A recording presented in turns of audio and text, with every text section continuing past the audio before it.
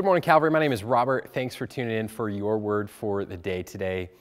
You know, if you've done any amount of traveling outside the United States, you know how frustrating the language barrier can be. Whether you're trying to find a subway in Beijing, find the hotel in Italy, or order fish tacos on the beach of Ensenada, the confusion of languages can be frustrating. But do you know that there's actually a very biblical reason for this? See, in Genesis chapter 11, we see a story of a group of people who had settled in an area called Shinar. And as they were there, they had an idea.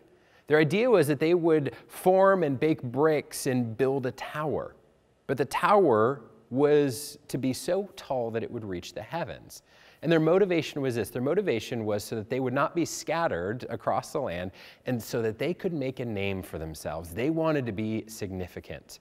They were wanting to find greater significance and rank in the world than God had.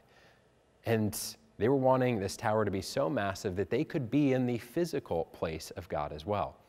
See, it was their sin and desire to usurp God that has created the language barriers that we still deal with today. Because listen to what happens in verse 7 as God watches this. It says this, God says, "Come, let us go down there and confuse their language so they may not understand one another's speech." So the Lord dispersed them, and from there over the face of all the earth, and they left off building the city. Therefore, its name was called Babel, because there the Lord confused the language of all the earth, and from there the Lord dispersed them over the face of the earth. So what does this mean for us?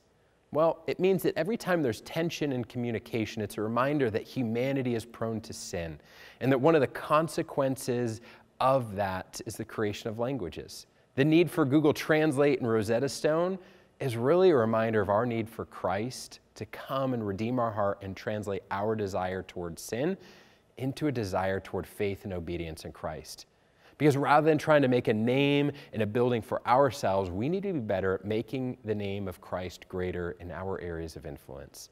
So today, whenever you struggle to communicate, let this be a reminder to you that you need Christ in your life, working to redeem and translate your heart, working to redeem and translate your motives, working on you to be translated into the person that God has created you to be so that you can glorify and honor Him in your life.